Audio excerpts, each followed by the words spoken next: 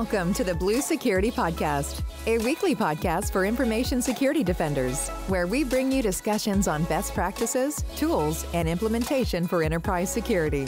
Now, here are your hosts for today's show, Andy Jha and Adam Brewer. To this week's episode of the Blue Security Podcast. I'm Andy, your host. And I'm Adam, your co-host. And before we continue with tonight's show, a brief programming note. Beginning with the next week's episode. So when you hear this episode will release on Monday, January 1st, 2024. So our following week, the week starting Sunday, January 7, you may be used to our Monday release schedule. We're going to start releasing episodes on Tuesdays instead of Mondays, just to give us a little more time to edit and get everything polished up before we post. So we'll continue to record Sunday nights as normal, and we will just move the posting date one day behind to Tuesdays moving forward. So our episode after this one will release on Tuesday, January 9, and you can expect that moving forward. So thank you as always for listening and viewing the Blue Security Podcast, and on with tonight's show. Tonight we have some good stuff lined up. I found an article by one of our Microsoft MVPs named Rue Campbell, and he published his blog called Common M365 Security Mistakes, and one of them is on PIM, which is Privileged Identity Management. And in this one, he goes through several things that customers or users of M365 who use Privileged Identity Management might have some mistakes or misconceptions about how it works. And so we're going to walk through some of them during the show. The first one is something that Adam and I have talked about frequently when it comes to configuring MFA. So when you configure MFA within PIM, there's an option to say require Azure MFA when you activate a PIM role. And so Privileged Identity Management, if you're not familiar with it, it is a feature of Entra ID Plan 2 or EMS E5 or ME5 Security or ME5 Complete Suite. And it allows you to have just-in-time activation of privileged roles. And so when you configure these roles, there's certain options. One of them is to require MFA. When you do that, the claim for the MFA, if you're within the Microsoft ecosystem, gets passed to Azure. And so it doesn't require you to redo the MFA token. So the user behavior, if you have this configured and you're within the Microsoft suite, say you're using the Microsoft Authenticator or conditional access with MFA or Windows Hello for Business on a managed machine, so on and so forth, that MFA token will get satisfied, the claim requirement will get passed through, and M365 will say, yes, they satisfied the MFA, we don't need to re-MFA them. That is a good thing for users because they're not constantly getting prompted, and that claim gets continually satisfied. When I deployed this at another organization when we were using Okta, the experience was a little bit different. Because we used Okta to MFA, the authentication to M365 or Azure required the MFA, and then when you activate it and you required Azure MFA, it would then prompt again for the MFA within the Microsoft Authenticator. So the first one was when the Okta Verify app, and then the second one was in the Microsoft Authenticator app. That does exactly what we want in this case, which is pretty much to require a secondary MFA. I think that's what most people think in their minds. But if you're within the Microsoft ecosystem, you're not going to get that behavior. And the reason is because that claim gets passed through and it's already done. So great for users. It's also susceptible to token theft or replay because that token continually gets passed. So it's not doing the thing that you might think that you want it to do. So some mitigations, you can set a lower sign-in frequency. I wouldn't do it super low, but to a point where you feel is comfortable for risk. Do not allow persistent sessions. And again, this is for privileged roles. So think of it like your global administrator, your Exchange online administrator, not necessarily regular users when they're doing things. And then the blog, Rue Campbell here, does talk about using IP-based location requirements while blocking others. You can do that. Like, let's say you want to require a global admin to be within one of your company egress IPs. You can do that as well as a mitigation. But I would recommend doing something like a managed device or internet access if you're looking at network-based conditional access. So some mitigations there, just a little misconception about how MFA works in this case. Yeah, this is we're off to a great start here discussing passing those existing MFA claims, and that is by design. The idea is, unless you explicitly configure it otherwise, if a user has recently satisfied an MFA requirement, like you said, through using the Authenticator app, signing in with Windows Hello for Business, behavior is not to prompt them again. And this is intentional. So if you want to do that, Andy, you talk about really the best way to do it is using that sign-in frequency. Now, a couple of things on my soapbox here, or actually not on my soapbox, rather. So I usually get on my soapbox about sign-in frequency and say, don't use it, or use it very sparingly. I also say things like, and Andy does too, don't use IP-based restrictions. Don't rely on them for security. Two things here. Number one, if there was ever a use case where sign-in frequency is appropriate, this is one of them. I wholeheartedly agree that administrative privileged roles should have to sign in frequently and revalidate their credentials. We don't want our rank and file to do it because it creates MFA fatigue, it creates credential fatigue, and leads to a higher risk of phishing. Hopefully, your administrators are a little better at spotting phishing attempts than your run-of-the-mill users, and that risk is a little mitigated just through their advanced technical knowledge. So, okay with sign-in frequency for that. The other one, I don't like not asking for MFA based on your IP location. That is clearly not a zero trust principle, but using IP-based location as one of many conditions that you must satisfy to become an administrator is a whole different concept. If I'm going to require managed device, multi-factor authentication, using a PA or a SAW, if I want to throw in IP-based location as yet another checkbox, that's great. By all means, just don't rely on it as a substitute for multi-factor authentication. That's where we get on our soapbox about it. But if you want to layer that in as yet another condition, that's fantastic. That's great. It just shouldn't be your only one. Great call out. There's a big difference there. Thanks, Adam. Mm-hmm. So we talked about how when I was working at another company and Okta Verify was the first authenticator, then Microsoft Authenticator was the second one. Now, what if I wanted to force an MFA reprompt within the Microsoft ecosystem? We just talked about how that MFA claim gets passed, and so you won't get prompted. But let's say you do want to do that. There is something new called authentication context, and this is something that is great, and people should be taking advantage of it within their conditional access. What it does is it forces another conditional access policy. Normally within conditional access policies, it's only done at the time of authentication. So it's that first authentication, you get prompted and you have to satisfy all these conditions. Authentication context is a way to apply another conditional access policy once you're in the cloud app after authentication. So for example, if I authenticate to M365, Azure, and then I want to access another thing, say, for example, privilege identity management in this case, I can then force another conditional access policy to be satisfied. In that case, I can say require MFA again.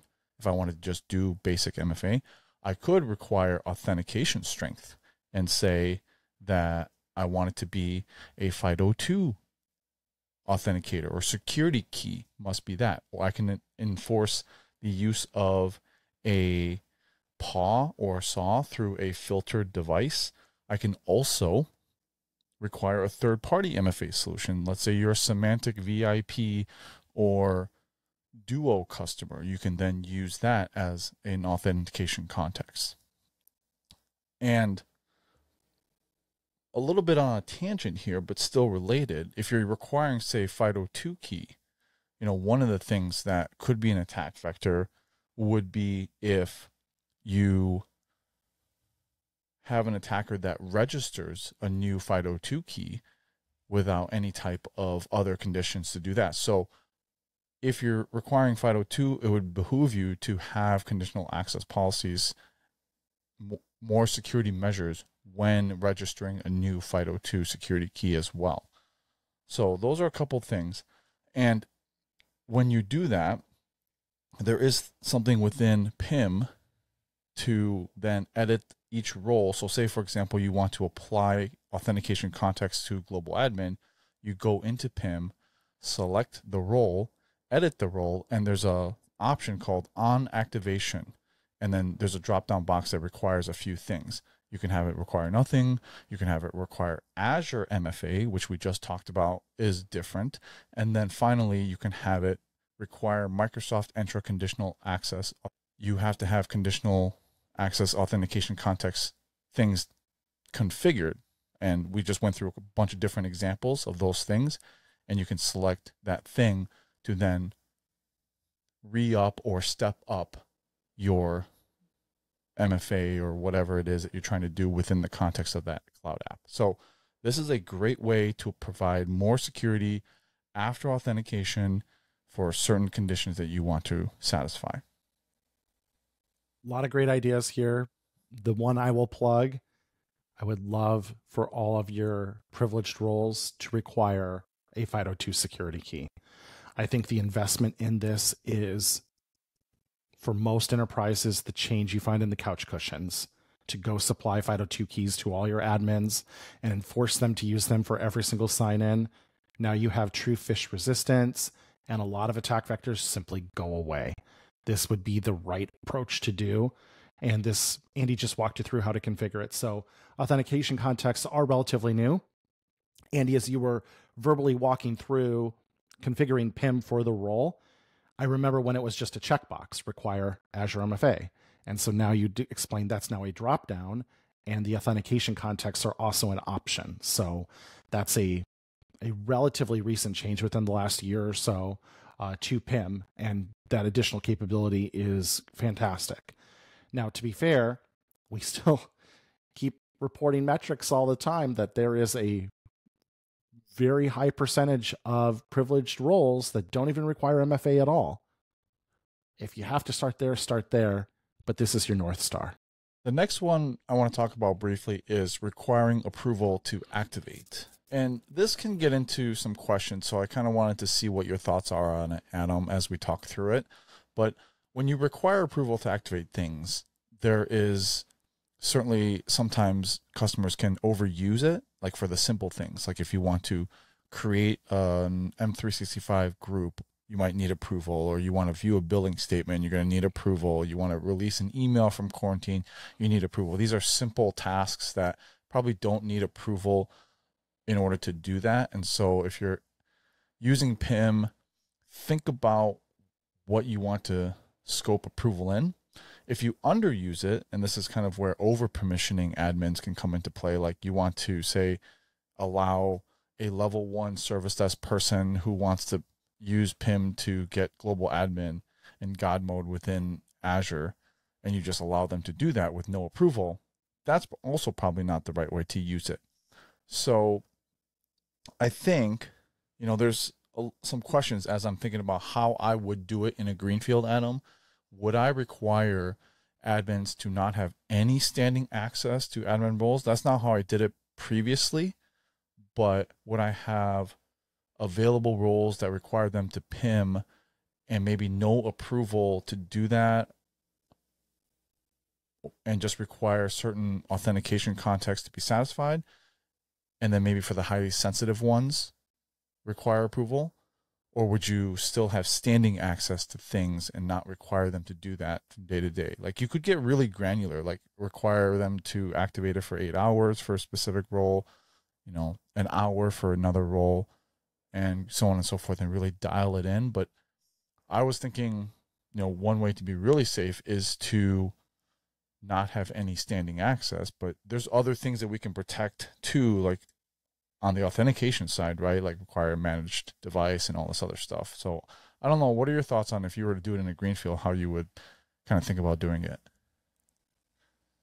and I put on my hat from when I was an M365 system owner and administrator, owned the Exchange Online environment and dabbled in some SharePoint Online as well. I have often advocated for using PIM as a way to do just enough access, just enough privilege, because you can make multiple roles available to people. So I know, hey, if I need to go do this role, I'll just wear this hat. And I've often articulated that that can protect you from yourself. If you kick off a PowerShell script that does something bad and you only, privileged up to just the role you need, you can limit the blast radius of something going wrong. And it could just be just an accident, but accidents happen. However, I think generally us as humans, we will take the path of least resistance. So although I agree in theory, as if I'm an administrator and I want to do the right thing and use just enough privilege and all that, but if I can go straight to global admin and I don't have to jump through a bunch of hoops, maybe I'm just going to do that, So I think if you create like a hierarchy of how much work I have to jump through to move to each role, and it grows with the amount of privilege the role has, now you've created an incentive to right size your role selection as you elevate. Because if elevating to global admin is a hassle, and it darn well should be, then I'm going to go pick this role because it doesn't require an approval chain for that. And now I'm more incented to right size, which I think day to day delivers more administrative and security benefit than does over, like you said, requiring too many approvals. I've often articulated that I'm in favor of no standing access just because I don't find the PIM process onerous. If I'm an administrator and I know generally, like today, I'm going to work in Intune today, I can go wear the Intune administrator hat. I'm going to allow me to do it for 8 hours, like no big deal. That's not going to crush me to spend the 2 minutes upping my privilege there and going through the activation process. So I'd say really, I don't see a need to have standing access just because it can be so quick to go through the privilege activation, the role activation, I should say. So I would say you do approvals, like you said, conservatively. And if you do it right, you create natural incentives for admins to do roles that are just enough privilege. If you've designed it correctly. If you've designed it incorrectly, either they will just jump straight to the highest privilege role they can, which we may not want, or if we make it too onerous, then they may just design a way around it entirely, which also is problematic. You get almost like shadow IT, but shadow administration instead. So yep. It's all about fit and right size and kind of the Goldilocks problem. But you'll know when you're in the right place, and your admins will definitely give you feedback on that, because admins always grumble about this taking so much of their time and being such a hassle. And it's just not, unless you make it that way. But a simple activation without a long approval process is 2 minutes, and it's not a big deal. Yeah. I think you said it perfectly well. So when you look at an approval process for different roles, one of the things that you also need to look at is mitigation against role lockout. So let's say Adam and I are both eligible for global admin, and he is the only other person, or maybe Adam and my boss is the third person, and Adam and our boss are the two people who could approve me to become global admin. And Adam is sick for the day, doesn't have access to his computer. My boss is on vacation and removed email from his phone, as we all should, so no one's getting pinged. And now I need to elevate to global admin for a task, and no one is there to approve it. And so that is a situation you can run into when you start using the approval method. And so you got to have a game plan and mitigate against this. And usually there is a break glass account that is protected against all other conditional access policies. You want it to be extremely long password. You want it to be highly monitored, alert on any time it's used. And so if you have that break glass account, that would be the case to probably use it when you need to do a business critical thing in Elevate and no one is there to approve that process. So break glass accounts are a whole nother topic. There's actually really good documentation from Microsoft on best practices for break glass accounts, but you do want to have one that is completely excluded from conditional access policies and have that password stored safely. So another thing that can be a big mistake if you accidentally lock out your admins once you have that approval role in place and don't have anyone to approve. Good call out. I mean, you got to plan for it, and you got to have a backup plan to the backup plan and figure out ways you're going to do it. And ultimately, probably the fallback is that break glass. And that's where you notify your monitoring team, hey, you're going to get lit up like a Christmas tree here. I know it. I have to use this, and here's why. And we'll go on with it, you know. And so as long as you plan for everything, you'll be okay. And ultimately, your flowchart gets pretty quick to just use the break glass if that happens, because otherwise you will always find some edge case that you didn't plan for. But that makes sense, and that works out really well. And, you know, you can learn and adjust from it as well. Yep. If you stuck around to the end, you're going to be rewarded, because this one is a doozy. As I read through this blog, I learned something about how to do PIM.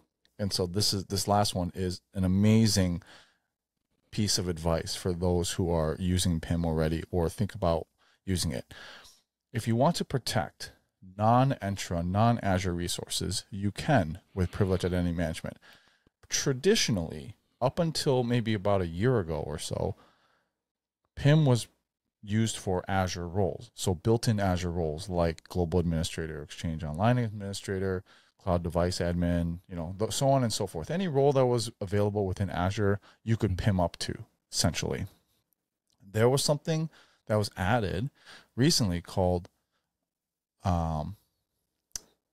PIM for groups, which was previously known as privileged access groups, and was implemented a little bit differently. But now it's pretty seamlessly integrated within PIM. And there are roles, even within Microsoft, the whole suite, that aren't available to PIM traditionally. Like, for example, in Defender XDR, there's RBAC roles and there's custom roles. And within Exchange, there's RBAC roles like recipient management or view-only organization management. So if you're familiar with the Exchange Online, there's roles on the back end. Purview roles are another one. E-Discovery Manager, Azure Information Protection Super User, which can read anything or decrypt anything that's sensitivity labeled. You can decrypt it with the super user permissions. And so those are big roles that aren't included in PIM. And so if you want to do that, or even roles within non-Microsoft apps like your ERP systems or your HR systems, CRM, other business apps, as long as they're SaaS apps that have the ability to be federated with Entra ID, and you can provision security groups back and forth, then you can use PIM to elevate or activate different roles within those apps. And so to do this, you would assign an M365 or security group the role so that anyone in the group would get that permission. So I tested this with something that I had done previously with Azure Governance ID. One of the biggest issues was becoming a device administrator on an Entra joined device, the cloud device. And so that role exists, but it was difficult to grant users that, and doing it through PIM was kind of a pain, and you could do it through Governance ID. But if you do it through a group, it's actually very seamless. You assign a cloud device administrator role to the group. When you create the group, you have to check the box that says allow Azure roles to be assigned to this. And of course, you can do this with any app. And once the group is created, then you activate it within PIM to say, I want this to be visible within PIM and to be able to be eligible for users to be assigned to. And so it's really easy. Once you have that configured, then you can assign a user to be eligible or active within the group itself. And once you're in the group, you get the permissions for the role that it was assigned to. And you can have the access to the group get expired after a certain time if you want, and so on and so forth, or approval, as we talked about here. So it's super powerful, and it really opens up PIM to not only use Azure roles, but for any SaaS app, for any privileged role, you can use PIM to accomplish it. So I thought this was a light bulb when I read through this, because I mean, there's so many different SaaS apps that, you know, CRM, Salesforce is a big one, right? Like for using Salesforce, or Power BI, or Dynamics is another one, right? So Dynamics 365 has its own user permissions on the inside, different roles. And you could, the sky's the limit, honestly, when it comes to this. And so, like, if you can assign a role to a group and anyone in that group gets the role, you can use PIM to activate membership to that group. So it's super seamless, really powerful, and it really opens up like privileged identity just-in-time management for any SaaS app. I think you and I both tried entitlement management, and we were able to make it work for those intra-join devices and getting administrative privilege on them. But this is way better because you get all the benefits of what's built into PIM, as far as, like we talked about, approval flows, authentication context. We didn't really talk about it here, but access reviews are there as well. And so you get all of that goodness that's really designed around privileged roles. And now you can use it to manage, hey, plug this person in the group for 8 hours, then yank them out, and don't put them in until this person signs off on it. And every quarter, ask this person to revalidate who should even have the ability to request this role. All those things are built in. You get them automatically. And now you can extend it to all of those other solutions. Another one in the Microsoft ecosystem you didn't mention, Andy, Insider Risk Management, has its own permissioning as well. Because again, like you talked about with the information protection piece, super sensitive. If I could decrypt any document in the whole company, and I work for, you know, Coca-Cola, I can go decrypt the Coca-Cola recipe. If I work for KFC, I can go decrypt, you know, the secret blend of herbs and spices. Like, the sky's the limit. That's an incredibly privileged role.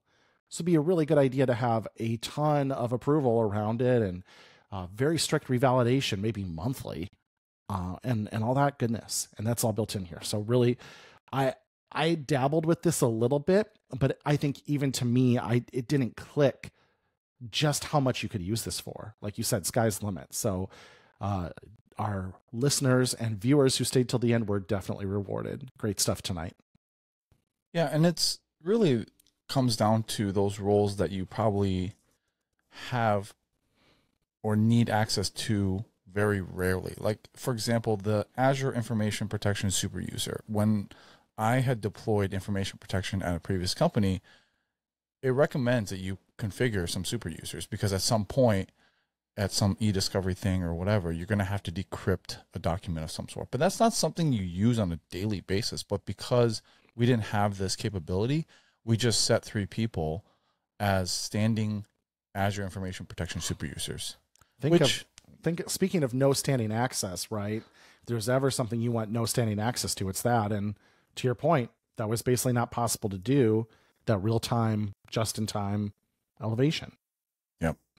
So really powerful. Think of all the different things that you have standing access to and how you can not necessarily remove it, but reduce your risk, and have ways, you know, through authentication contacts and approval chains to mitigate that if your account were to be compromised. And that's our show for this week. We're going to put a link to Rue Campbell's blog within the show notes. Really, really good. He's got screenshots within there for a lot of the ways this stuff is configured. I tested it myself, and especially the last part there, and it was really good. So take a look at his blog, and Thank you for listening and watching. As always, our contact information will be in the show notes if you have any questions or topics you want us to talk about in the future. Thanks. We'll talk to you guys next week. Thank you for listening to the Blue Security Podcast. Please check out the show notes, catch up on episodes you may have missed, and subscribe so you don't miss any future episodes. Find Andy on Twitter @AJaw0 and Adam @AJBrewer. See you at our next episode.